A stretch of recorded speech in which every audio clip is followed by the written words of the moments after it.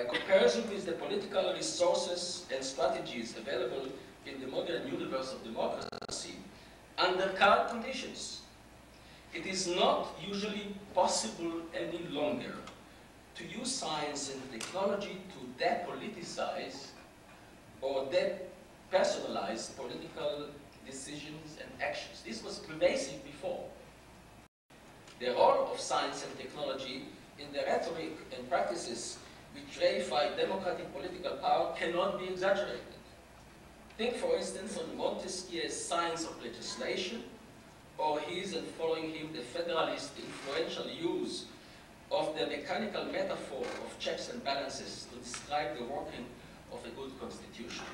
One of the most glaring contemporary illustrations of the impact of politics on the scope of the social authority of science is related to the shrinking life expectancy of political mandates due to the convergence of the dynamics of electronic mass media, public opinion polls, and democratic values according to instant accountability.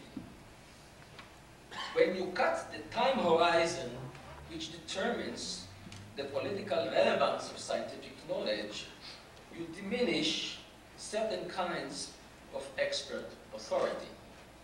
Have there been recent changes in the conditions in which modern publics know where to look for authentic expertise? My role as the non-scientist, I'm thinking about science as it comes into the public domain under the following expression: experts say.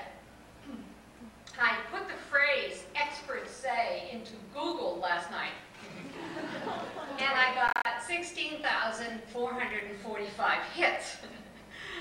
And I think that the role of experts and expertise itself has undergone a huge change in the years since I have been a journalist. This is not a systematic study. So my thesis about the ascent of science in the democratic imagination may turn out to be false, but it just is the case that since 1980, every American president has overseen the regulatory state through an idea called regulatory impact analyses, which require careful quantitative assessment of the effects of various courses of action. That's a tribute to the power of science in the democratic imagination.